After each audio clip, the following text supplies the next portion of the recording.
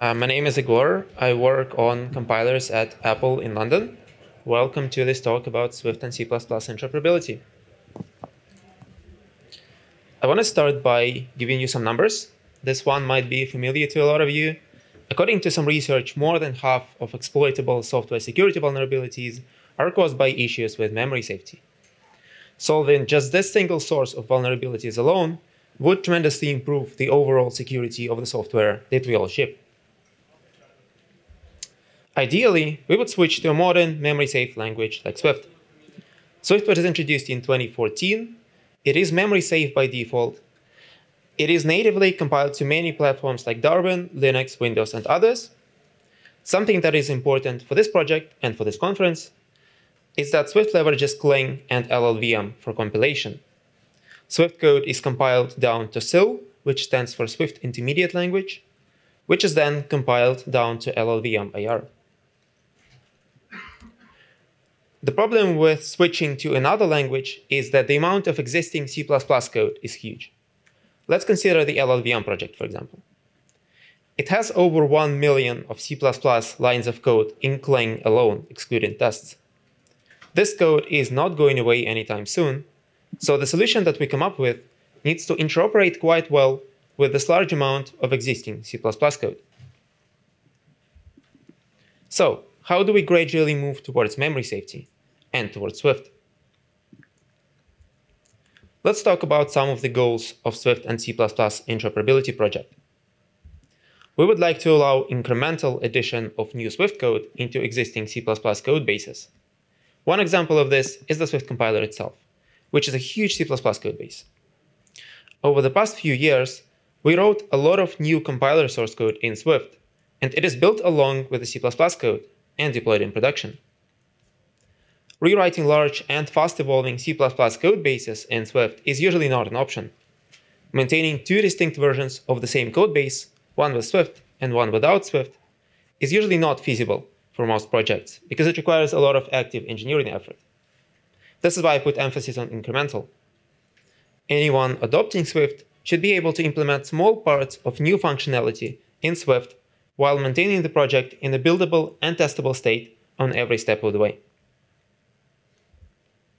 We would also like to allow developers writing Swift code in Swift-only projects to use C++ libraries from their Swift source code.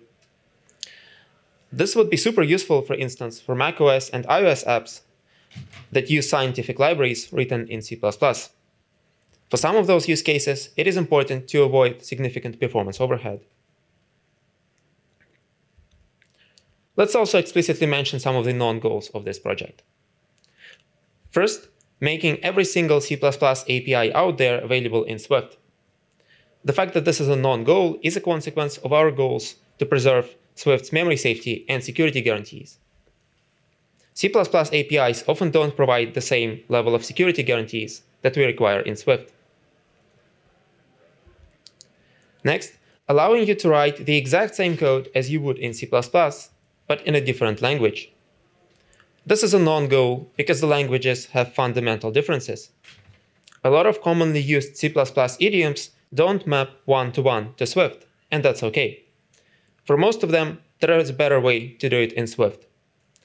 The code, however, won't always be identical to C++. A great example of this are C++ iterators.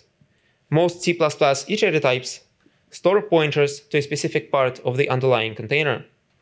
This is fundamentally unsafe because there is no indication at compile time that the iterator requires the underlying container to be alive during its use.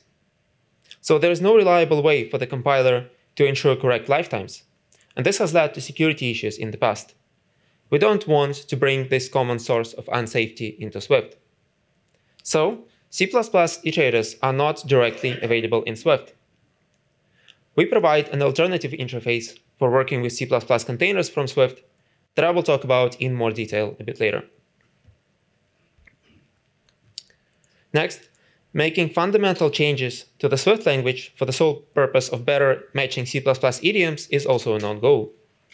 For instance, we will not introduce a C++-style preprocessor into Swift just because it would allow us to better interoperate with certain C++ APIs. we are also not going to be adding spin-A into Swift. And last but not least, developing a dialect of either C++ or Swift for this purpose is also a non-goal. Now I want to give you an example.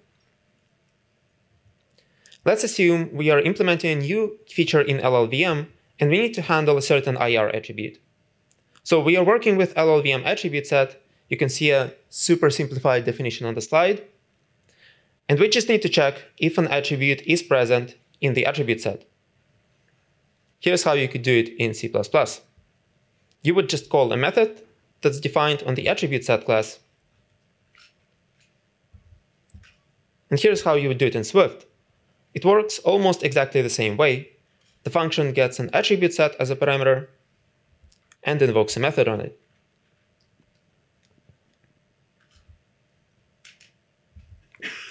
All right, now let's talk about how this actually works under the hood. As I've already mentioned, the Swift compiler embeds Clang and uses its APIs extensively. Now I'm going to show you the overall control flow between the Swift compiler and Clang on a very high level. Let's say we have a Swift source file that has an import statement.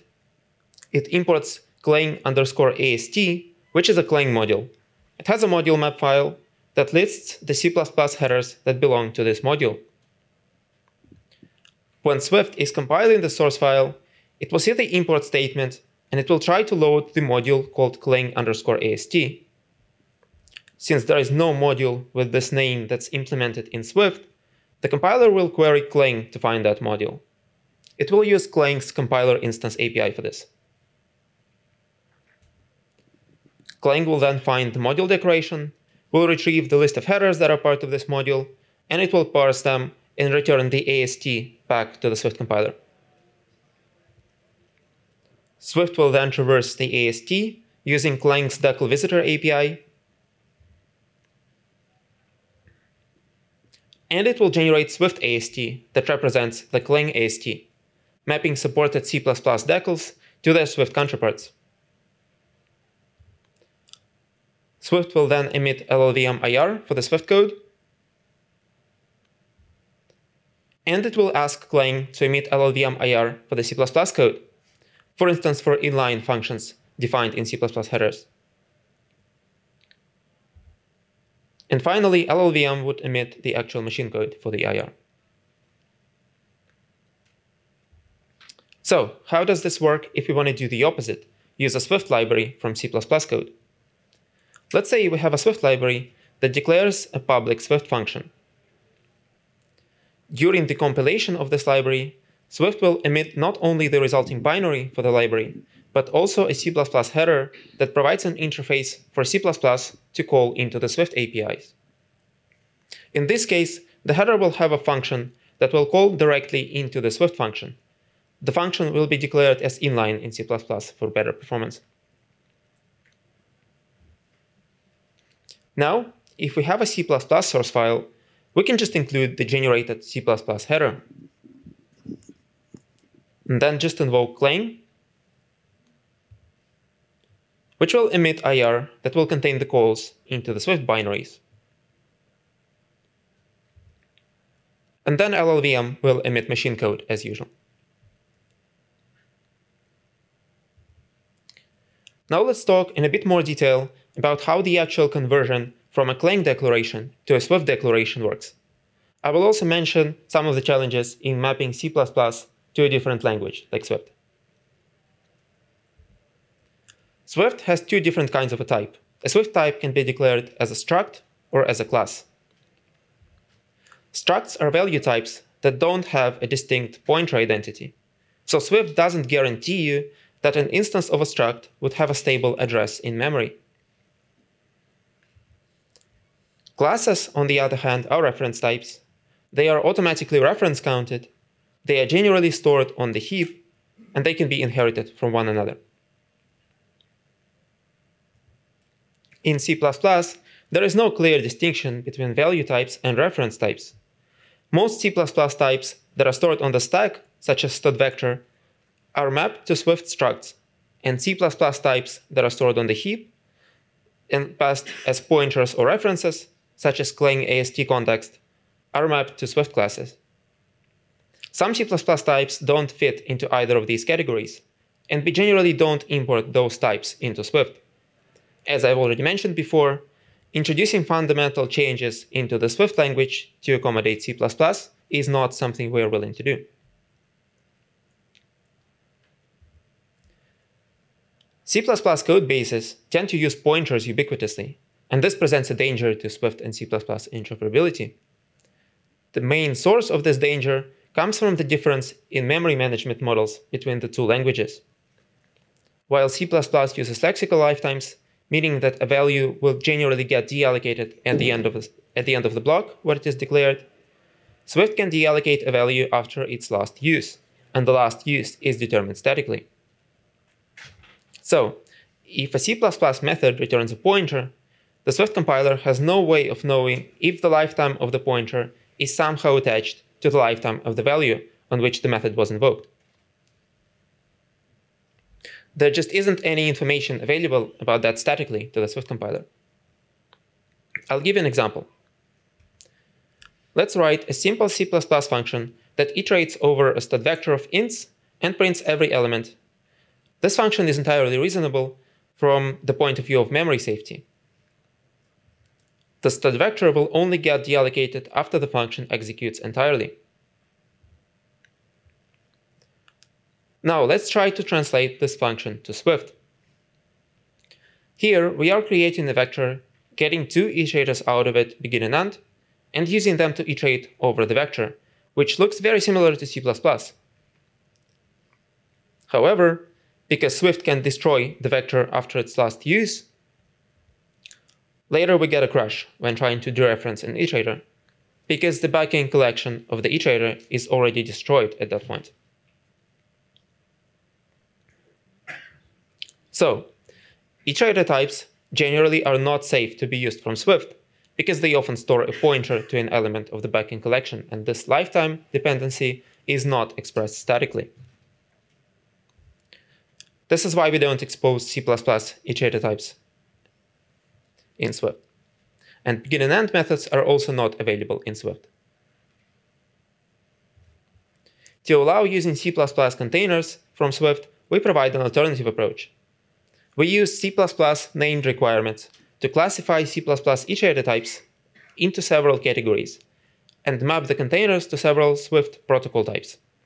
For instance, a C++ container that exposes input iterators will be mapped to a Swift sequence.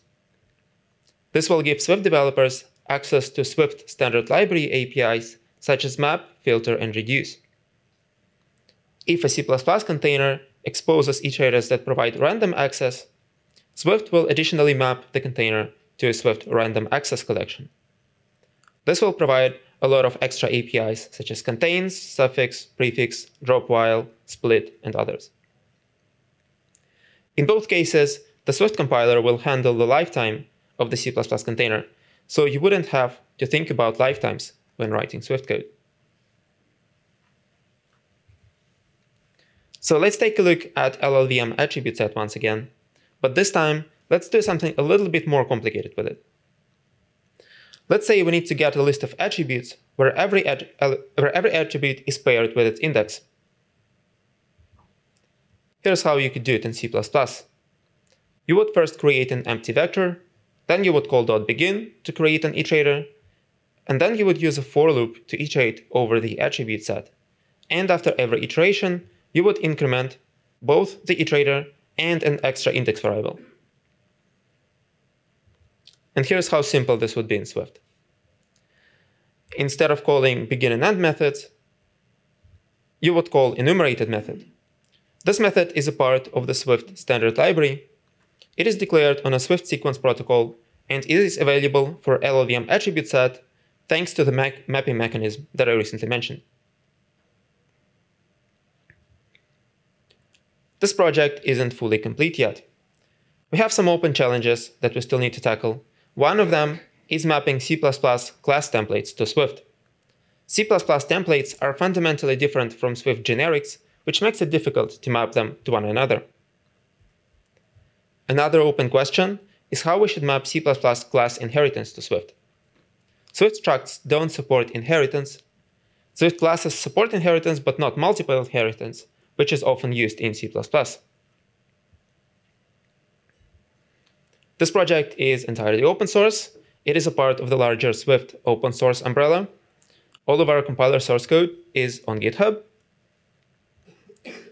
We have an open source workgroup dedicated to Swift and C++ interoperability. The workgroup, for instance, holds weekly office hours meetings. And we also have documentation for this feature available on the swift.org website.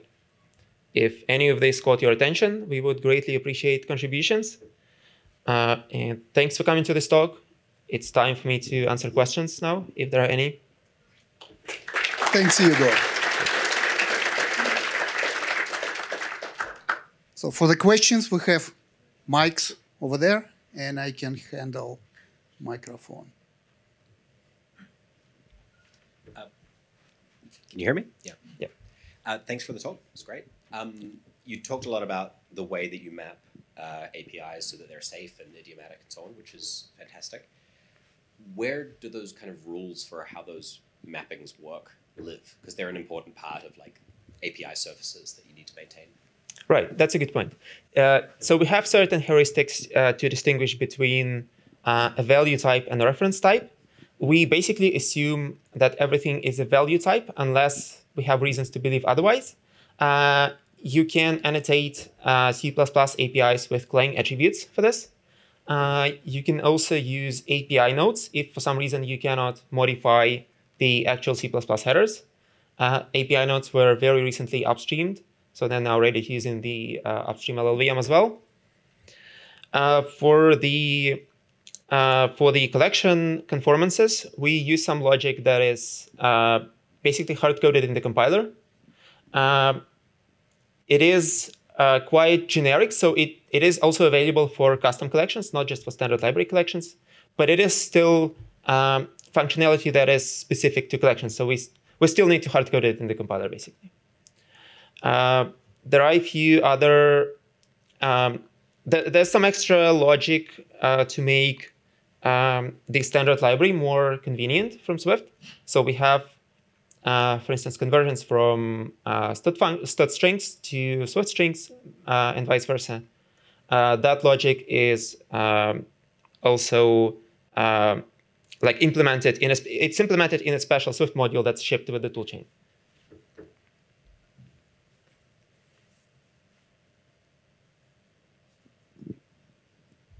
Any other questions? More questions? Thank you, Egor, for the talk. Thank you.